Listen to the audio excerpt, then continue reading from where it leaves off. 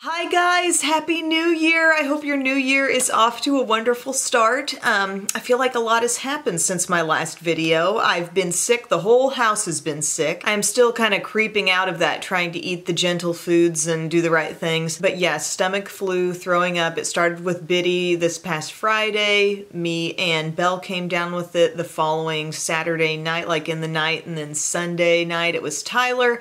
And I just got word last night that my mom's got it too. So if you are experiencing that as well, I hope you feel better soon. For all of us so far, it seemed to be a pretty solid like 24-hour type thing before we started to come around. But thank you so much for all the tips on Twitter, all the good foods to eat. I've heard about the brat diet and the, bananas, rice, what is it, applesauce, toast. But when I asked the other day, like, what are your tips? I was sort of hoping somebody would come out of the woodwork with an off the beaten path idea, you know what I mean? Like the kind of thing you get a 4-year-old to eat, because when you're dealing with a little one going through this too, like you just want to see them, rebound. And you don't want to push the recovery or the reintroduction of food too fast. But waffles, Eggo waffles have been kind of an easy thing for people to get down. And also Rice Krispies, very good. That was the thing Biddy had that like launched her into recovery. So thanks for your advice. But in this video, I want to share the things that I got for Christmas and birthday that are beauty related. I got some really cool non-beauty related things too, like this lovely little sweater I have on here. My sister, Pup, has started getting me kind of like a clothes grab bag, and I was thinking it might be fun to do like a try-on type video of all that, make it a video in itself, or just, gradually show you what I have as I wear the stuff in videos. But she just finds the cutest stuff, she knows what I like, and I think some of the outfits and stuff that you guys commented on the most in the past year, they were things that she got me, so that was really amazing. Also down under the tree right now, my friend Erica gave me a, like a pillowcase that has beauty related benefits to it. I'll have to talk about that in a future video. I should have gathered it up last night, but I really don't want to rummage around down there right now and wake anybody up. But it's just a really wonderful Christmas. Christmas is not all about gifts. That's not the point of the holiday, but I did receive gifts, and this is a beauty channel. It's kind of fun to talk about, I don't know, some of the things that I'm gonna really be digging into, and some things that I already have been playing with. First off, I'll begin with what my mom and dad gave me. They do ask me for some suggestions, and they were very kind to deliver on those. Here's one, the Huda Beauty New Nude Palette. Wow, this has been so much fun to play with. It's more gorgeous in person than I even thought it was online, and it was kind of one of those wild card things for me. Obviously, if I was super into it, I may have picked it up right after it launched or something, but I just sort of held back and then decided, especially with my newfound appreciation for glitter, which we're now just outside the 31 days of glitter, and look at me. Still wearing glitter. I'm a changed woman, people. I'm reaching for it even when I don't have to, but I am wearing this palette today, and this is my second time playing with it. It's got a lot of mattes in here. Like, overall, if you're looking at this and the texture looks somewhat flat, that's a matte shade. There's one kind of traditional pearlescent metallic type color, and then there's these 4 marbled shades, which are so interesting and kind of multi-dimensional. The light color that's mixed in with the overall tone in those makes it kind of transformative, and they're fully opaque. I mean, they're gorgeous shades in their own right, but I think when they start overlapping with some of those mattes, they do some really interesting things. So those have been fun to play with.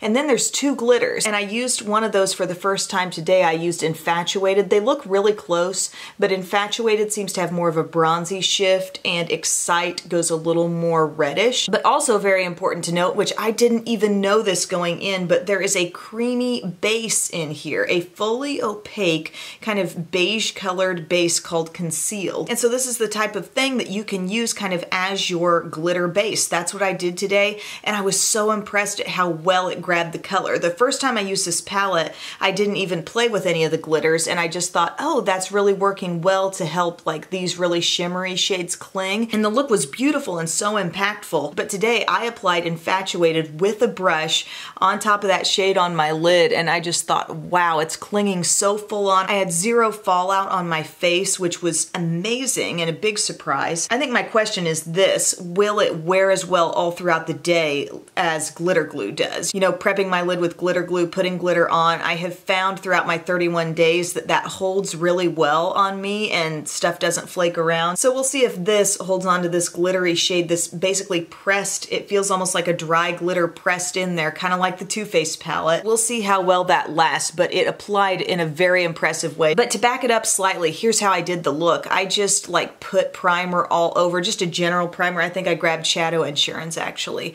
and applied that all over the lid and up to the brow area. I prepped things in my crease with, let's see, I used some Secret, I used a little bit of Raw, and I kind of blended Tickle up above it, and I just got that nice matte base going. And then I used the cream base and I just kind of tapped it on with my finger all over the lid. I first patted on Fantasy, which takes on kind of a pinky shift as you might expect, and I put that on my innermost corner and then started dabbing on Infatuated with a very flat brush. Put that over most of the rest of the lid, switched out my brush and used Raw just right there in the outermost corner. But the look is just so pretty. What do I have on the lower lash line? Maybe a little Love Bite, a little bit of Tease, this cooler color. But this palette is so much more interesting than I ever really thought, and I feel like you could get a very tame, very delicate type all matte look if you wanted to, and if you just wanted to incorporate one of these shimmers. While they look different, they're not at all unapproachable, but they're very highly shimmery. And I would take advantage of that base with these marbled looking colors, but the glitters, my goodness, like that's really pretty. And I don't know what to say, it's just a very playful, interesting palette with a lot of tones that I'm very interested in. I really want to play with this shade some more, this light lilac here. I think there are a lot of colors in here to complement that and do a beautiful all matte eye that way. So yeah, really pleasantly surprised by this. Many more opportunities than I would have expected. And I think part of that is me appreciating the glitter texture more than I ever did before, because I've taken 31 days to get in tune with it and probably just raise my own confidence level in using it and figure out some tips and tricks. And I tell you what, if you've got any area of makeup where you want to hone your skill a little bit better, just tell yourself you're gonna do it for a month or maybe even 2 weeks, and every day work with whatever it is to really try to figure it out. And I think you really will teach yourself something. The more you understand about something, the more you can appreciate it. Heck, that goes for people too. You know, the better you get to know somebody, the more you appreciate them and what they're going through. Am I making this way too deep here? It's just about glitter, people, but I like this palette. I'm enjoying it very much. I like the color tones and I like the texture variety. Here's another little palette that I ended up with. It's from Violet Voss, and they've got some of these fun-sized palettes, and I was interested in Berry Burst. And getting it home, I'm realizing, wow, that looks like modern Renaissance a lot to me. This was not necessarily a need in my collection. One of the shades did crack just a little bit, just from the outer corner, but I kind of smushed it all back together. But I do like the size. I do know I love these tones, and it's kind of cool how they gave you a very clear separation here with your top row of basic, kind of verging on warm neutrals, and then your berries on the bottom, one more reddish, one more pinky, metallics in here, a nice light shimmer. So I think it's going to be a super user-friendly palette, and it did come in the other day when I was working with a different palette that didn't go so well, and then this one totally saved me. So I need to play with it more, but I'm excited about it. It just really reminds me of modern Renaissance a lot at a glance. Okay guys, how cute are these? These Pat McGrath lipstick minis. Absolutely darling. They came in a little pouch that was filled with sequins, and while yes, I'm totally in tune with my glitterized self right now, a pouch full of loose sequins was a bit much for me. They are Pat McGrath's matte formula, which I only own one Pat McGrath lipstick, and it's a cream, and I've enjoyed it well enough. It's a nice shade, but I think maybe perhaps it's just harder for that formula to stand out to me because I have so many cream lipsticks I like. A matte lipstick formula is a little harder to nail, and I must say I think I'm even more impressed by this matte formula than I am the creams. I'm wearing the deepest shade that I have here. It's called Flesh 3. I have a gloss called Flesh 4, but isn't this gorgeous? Look how matte. The point is so precise, by the way, even just on this mini. I was putting it on and I was like, whoa, like be careful. The point is sharp, and it went on so smoothly, so opaque. I mean, it feels like a matte lipstick, but not a dry matte. And when you press your lips together, I'm still feeling moisture between my lips. It's amazing. So enjoying this shade so far. I'm eager to see how well it stays within the lip line with continued wear throughout the day, but the application was divine and it does not make my lips look the least bit dry, but completely matte. So there's that shade. Again, that's Flesh 3. I'm pretty sure these are all part of the regular line. I have one called 1995, and that seems to be kind of a Dusty Rose Nude. Let's swatch it on the hand. Dusty Rose Deep Pink might be kind of a good description of that. And then the other color is called Omi.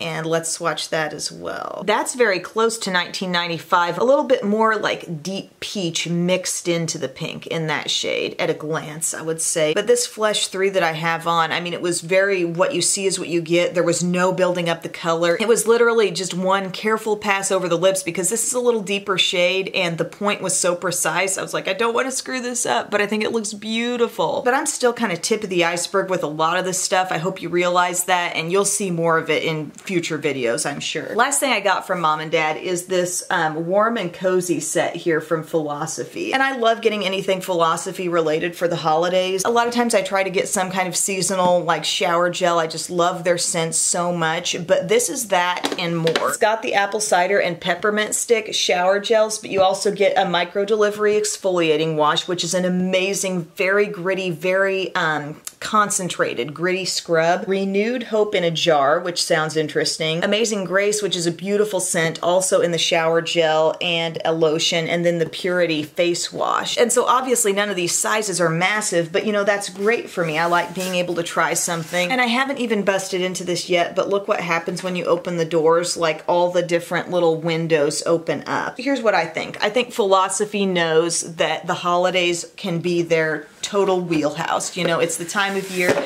somebody might want to gift some sort of bath and body thing and they're like, okay, how can we do this better than everybody else who's selling bath and body related stuff? So I love that I received this, and some of those things in here I'm really familiar with. Like I said, I know I like the shower gels. I know the micro delivery wash is amazing. The Renewed Hope in a Jar will be new to me, and gosh, I guess the firming body emulsion, that Amazing Grace lotion, will be new as well. Every other kind of thing in here I've had some experience with and have really liked it. I mentioned in my last video that I got a couple of beauty type gadgets, like big time beauty gadgets from Bub. This stuff again is all Christmas and my birthday, and I haven't even had a chance to use these things yet. You heard the story, we were traveling all over creation, came back, everybody got sick. I haven't had the time to just sit down and play with my new Dermaflash. I'm so pumped about this. It's the Dermaflash Luxe 2.0 facial exfoliation and peach fuzz removal. Did we know we needed this in our lives? I'm not sure, but it does kind of sound like it's going to change my world, you guys. Here's what the thing looks like. I mean, who owns one of these?